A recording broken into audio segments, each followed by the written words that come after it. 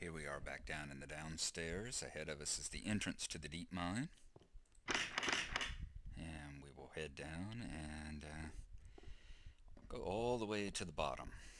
Pass a couple of chambers on the way that are just mined out areas where I found resources in the walls as I was going down and started mining out, and basically have marked them as such, put a door and closed them off. Alrighty. Here's the end of the long stairway here. Takes you down into substation 1. And then over here you have the foundation. And let me take a look. I can't hear any slimes. A lot of times you'll hear the slimes hopping away in here. That seems to be clear at the moment.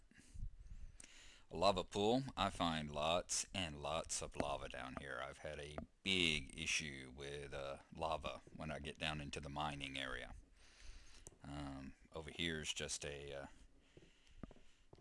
mined out little pocket where I was following a trail of some, I think, redstone and iron and coal down that way. Got that dirt there to mark the fact that there's another bit of lava pouring up, so whenever I come up this way I don't run right into it. Down in this lower section, do you see the foundation, the adamantium there? Down this lower section I've pretty much done all the mining I'm going to do right now. I've got these cross passages closed off with little walls of dirt. I'm going to cobblestone them off so that nothing will be spawning in here and come and chase me down. As you see, I tried to extend in different directions, but this way I keep running into lava, and all right in here as well. Do you see how uneven this wall is? It's because I try to go that way and try to come this way, and I have to keep moving further and further away from the lava pools. And then there was a nice clear shot here.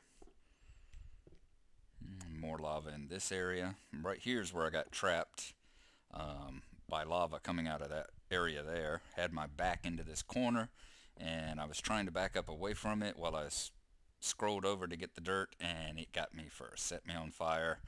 I lost a little bit of iron, lost a pretty good stack of coal, lost a couple of iron tools, and lost a diamond. That was the hardest part. Also lost some redstone, but losing the diamond was the worst part of it. But it's taught me a very valuable lesson. Like I said, these things occasionally, like there's that area of dirt right there is where there is a lava pool right behind that wall. And I can't break through it. I'm sure when I go this way, I'm sure I'm going to break into it as well and have to make another jink in my path. I'm wanting to say over here, and get back, I think down here is where the door to hell is. Yeah, there we go. I've got one of these. Brian talked about it on in his world. Right here is mine. It's just a straight shot all the way down into the void.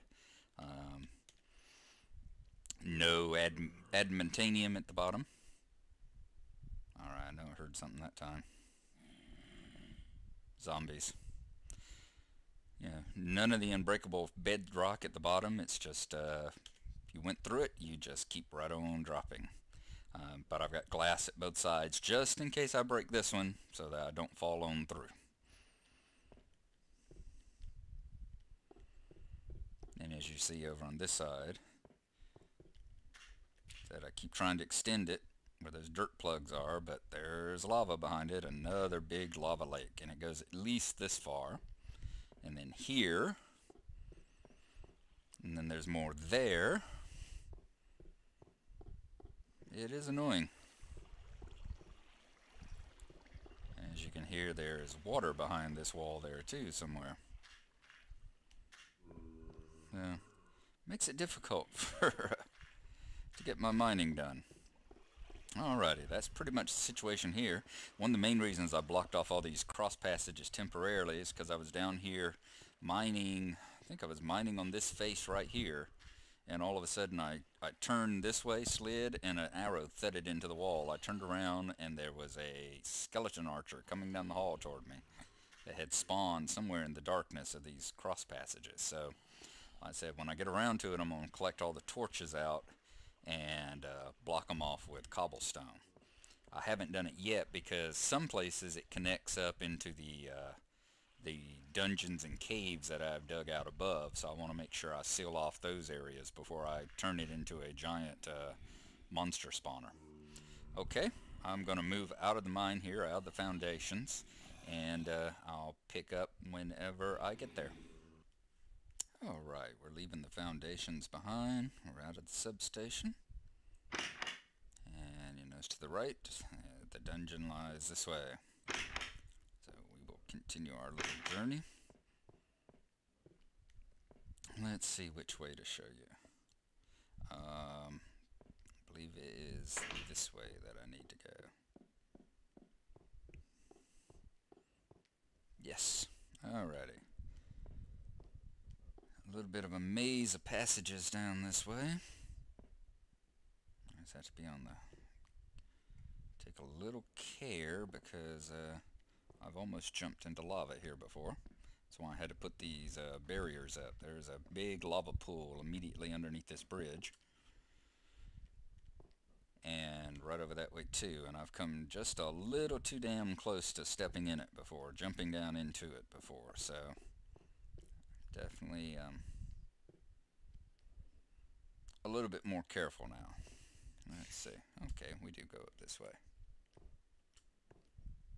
I try to guide myself with these walls of dirt. Okay. For instance, right here is a place where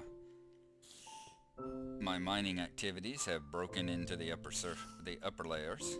So I'm probably going to get around to closing this off with cobblestone.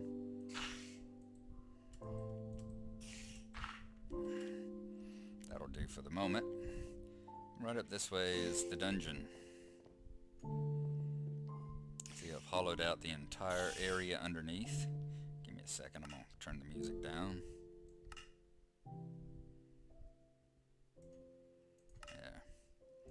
I've hollowed out the entire area underneath the dungeon. All the green cobblestone there. And I'll go up. I punched a hole in the wall approximately right here and got into one of the chests and have emptied its contents out. And here's the observation level.